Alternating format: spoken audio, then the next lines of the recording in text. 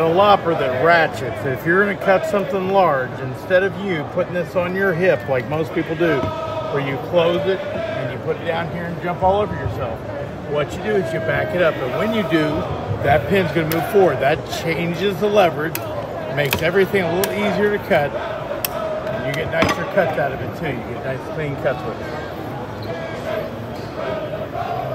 What is this called? Where do you guys find it? The Ratchet Lopper, our company's Better Garden Tools. We're here in Louisville, Kentucky. Thank you, sir.